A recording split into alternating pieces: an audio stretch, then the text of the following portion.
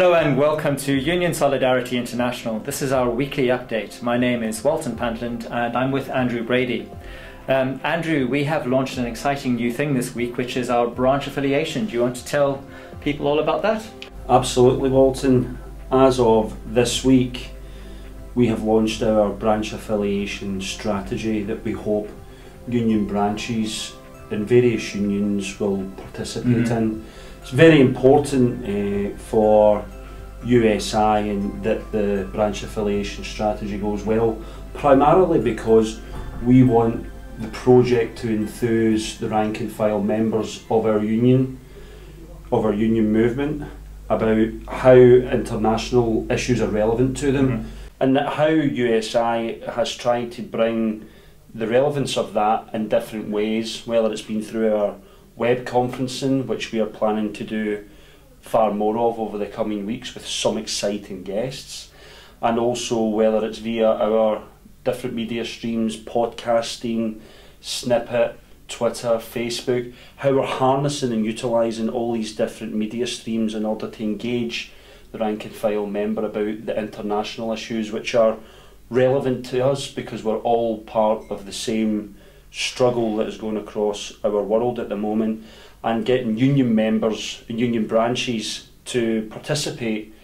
in our structures in order to give a greater degree of solidarity with our brothers and sisters across our world. I think it's a very exciting development for us, and we hope that union members and union branches will see the potential of our branch affiliation strategy, which we're keen to explore the idea of branch twinning with different union branches across our world, particularly in Greece, where we've got a very important solidarity campaign, and how USi can bring to the table the technology we have at our disposal to cut through those geographical borders and to give real life to internationalism on a daily basis. Yeah, I think that's very exciting, Andrew, and I think where USi is different from other organisations and other campaigns is that it's very much about using the tools and the technology that we have to put people directly in touch with each other, so that it's not about us as USi, but about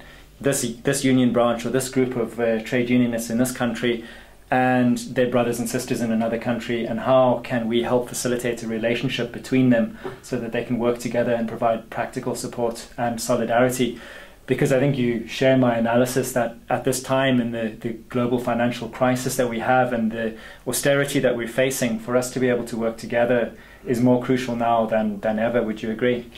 Absolutely. I'm of the opinion, and I know many people share this, that this is potentially perhaps one of the most critical times for our union movement across the world, where we are seeing what has been called austerity, but what the social consequences of that are far greater than the word austerity. The social evils that have been created as a result of this neoliberal economic programme that has been rolled out across our world.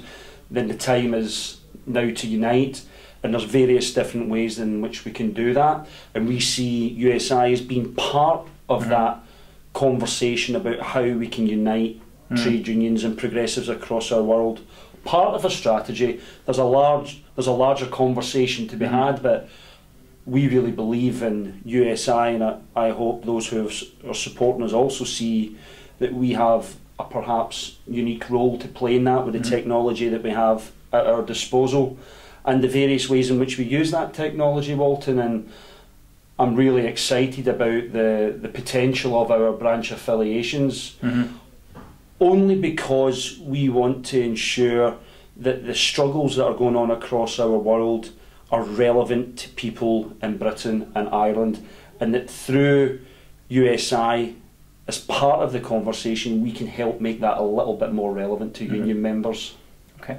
Andrew, I thought I'd go through some of the top union news stories for this week. Is that all right? We'll absolutely hear what struggles are happening around the world, what we can learn from them, and maybe what we can do to support them.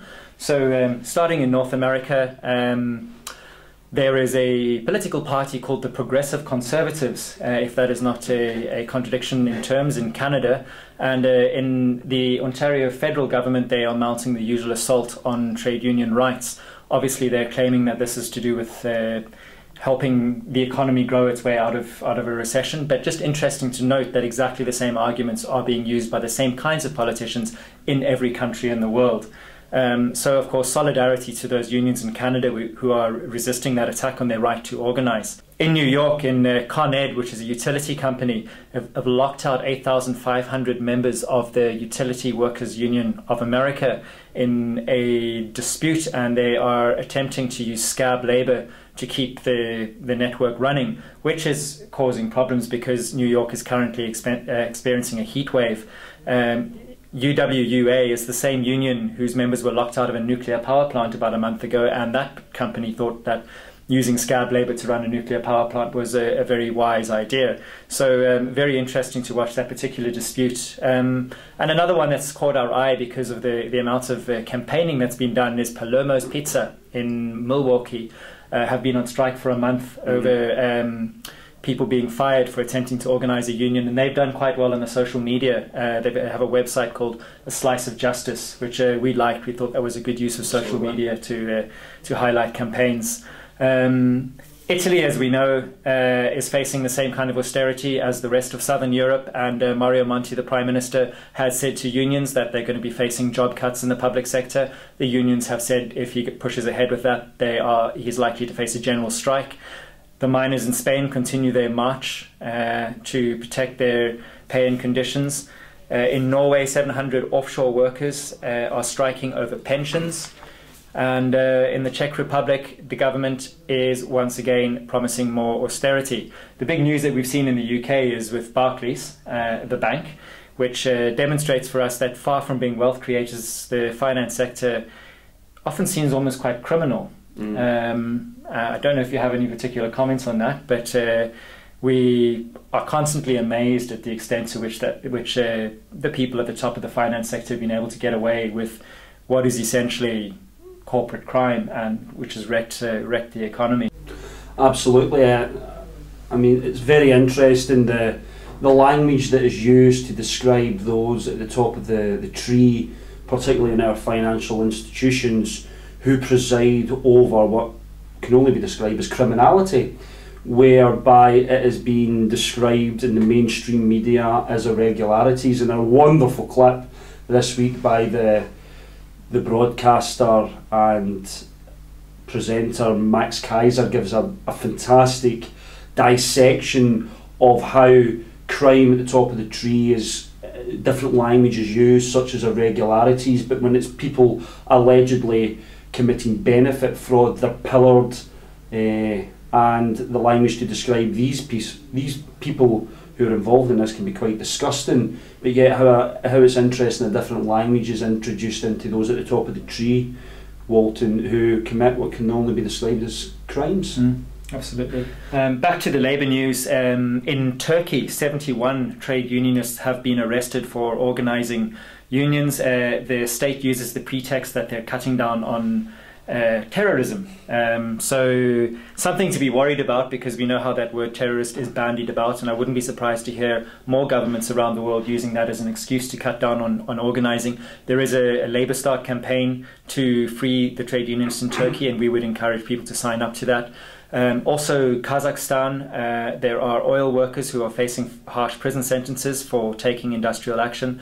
And also in Kazakhstan, metal workers are striking for a 30% pay increase. So we certainly hope that they manage to achieve that.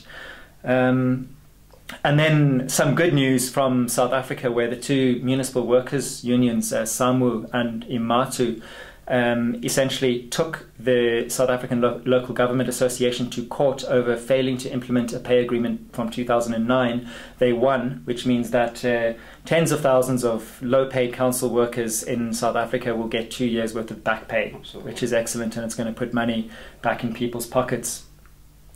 I think economics is important at the moment, and we've certainly kept an eye on essentially any rational idea to escape from the recession. And this is important because the message coming from the neoliberals is that there is no alternative. And I think part of our role as USi is to say there are many alternatives, and there are many sensible and rational things that we could do. And part of what we can do is give them all a hearing, and let's debate them openly. And in that line, we're having a web conference on Friday afternoon with Stephanie Kelton, who is one of the proponents of a theory called modern monetary theory, which is a very interesting concept about how the state can spend its way out of recession. You're welcome to join us for that. We'd love to hear your questions and to hear your views on that. I think we'll continue to push ideas about how we can grow the economy and build out of recession instead of allowing what is essentially a robbery and a massive concentration and flow of wealth from working people up to the top. We need to find a way to stop that. Andrew, that's all I have this week. Do you have anything you'd like to add? Yeah, I would just like to compliment what you said there, Walton, about how we've got our webinar with Stephanie Kelton on Friday. And I think that's very important, because what also that demonstrates is our ability to use the technology that we have at our disposal to connect with someone in Kansas, in America, and have the opportunity to have a discussion and let other people, as we like to say, join the conversation as we go forward with USi as a project. That's something we wish to do, not only give oxygen to ideas, whether that's in content or as a podcast or via some of our media streams, but the opportunity to link up with people across the world is vitally important, because for our movement at the moment, the need for that is greater than perhaps ever before. Thank you for continuing to engage with USi, and we welcome your views. Please be in touch with us.